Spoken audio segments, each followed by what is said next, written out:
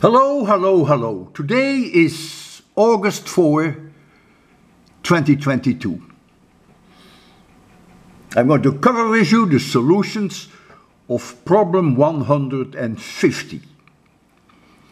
The cube with the 8 charges. It is not as easy as many of you may have thought. I thought it would be appropriate for me, something that I have never done before, that before I cover this, I play for you my violin.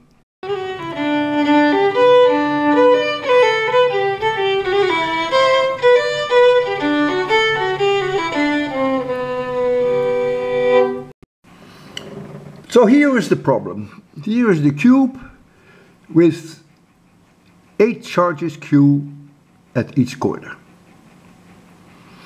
About 80% of A answers were correct. About 40% of both A and B answers were correct. But only about 10% of the people had A, B and C correct. C was clearly the cliffhanger. Let's go over some basics, SI units, that we're all on the same page. Electric potential is in volts, charge is in coulombs, electric potential energy is in joules. Epsilon 0 shows up in Coulomb's law. You can look up what epsilon 0 is, but since we always deal with 1 over 4 pi epsilon 0, which we call K, that is then 8.99 times 10 to the 9. We normally use 9 times 10 to the 9. So this is Coulomb's law. The force between two charges Q1 and Q2 is this K divided by R square. R is the separation between them. Electric potential in volts at point P is defined as the work I have to do to move charge Q from infinity to P, but we have to divide that by Q. So joules divided by charge then is volts. Let there be a charge Q at point A. What is the electric potential at distance d from A? It's the work I have to do to move a charge Q from infinity to A divided by Q. So it is K times capital Q divided by D.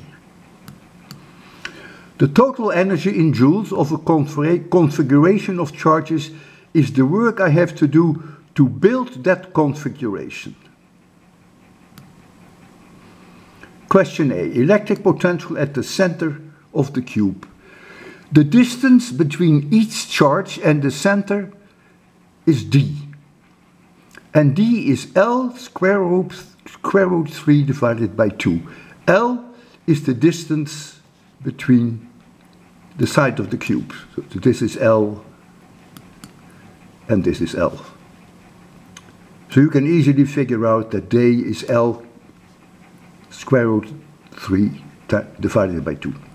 Now potentials are scalars, thus you simply end up all the potential energies at the center. We had 8, and so 8 times K Q divided by D is then 16 QK divided by L square root 3. That was easy. 80% answers were correct. V at the corner is a little bit more difficult, because if you look at the corner, look at this corner, this charge is a distance L from this. This charge is also a distance L, and this charge is also a distance L. But this charge is the distance L square root 2. This charge is distance L square root 2. And then there is of course this charge from here to there, which is different again. So you're dealing with three values of D, D1, D2 and D3. In three cases, we deal with D2. In three cases, we deal with D1, and only in one case do we deal with D3. Here are the values for D1, D2 and D3, and so this is then the answer. It's about 5.70 times K times Q divided by L. Now, what comes is very important. This does not include the contribution from the point charge located at the corner under consideration. If that point had zero size, its contribution to the potential right at that corner would be infinite. So the potentials that we have calculated at the corners is then the following. We take this Q out, we remove it, and then we calculate what the potential is the result of the other 7 charges. We take this one out, and then we calculate what the potential here is as the result of the other 7 charges. That's how we define the potential at the corners. Now comes question C, the most difficult of all. The collection of point charges will be the sum of many terms. One term for each possible pairing of charges in the system. So if you give the charges numbers, it is the work you have to do to put 1 and 2 in place. But then you have to add number 3, 1 and 3. And the work you have to do to put 2 and 3 in place. 1 and 4, 2 and 4, 3 and 4, and so on. A huge number of terms. Now we know how to express these W's in terms of charges and charge separations. Consider the pairing of charge I with charge J.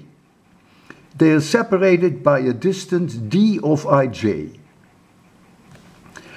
So the work to put I and j in place is k times qi, qj divided by dij. I can be 1, 2, 3, 4, 5, 6, 7, 8, and j can be 1.1, 2, 3, 4, 5, 6, 7, 8. Notice I and j cannot be the same. But wi2 is the same as w2i. And w52 is the same as w25, etc. Note that although we have imagined constructing the system in a particular charge-by-charge order, the result for the potential energy of the configuration depends only on the final configuration and not on the order in which the charges were brought in place.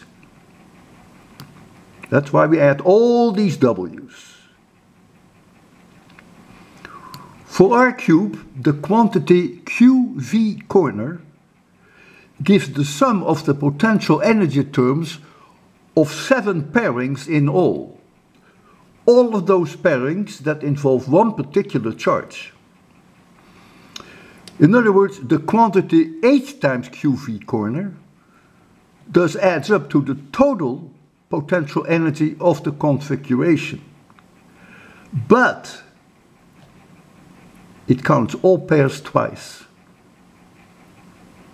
And thus the total amount of energy for me to put it together is half of this value. It is 4 QV corner, and that's this number. If some of you have problems with the factor of 2, place a charge Q at A and at B, a distance d apart. The potential at A due to the charge at B is kq squared divided by d. And the potential at B due to the charge as A is the same. See the similar reasoning that we used above for the corners of the cube.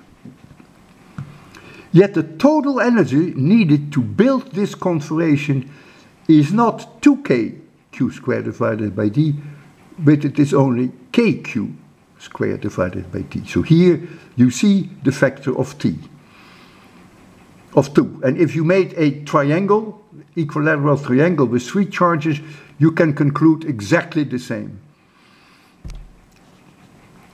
You also see that factor of 2. Now, Carl Hansen, who obviously has all his answers correct, because he is Carl Hansen, he calculates step by step the work needed to assemble the charges. So he never deals with this factor of 2, which I did. He just simply builds it up. He numbers the charges in the rear plane, 1, 2, 3, 4, and in the front plane, 5, 6, 7, 8.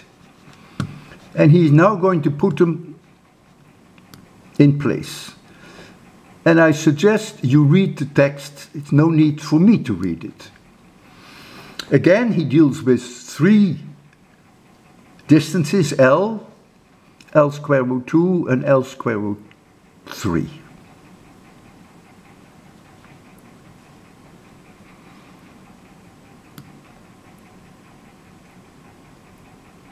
And then keep going. This is how he puts the charges together.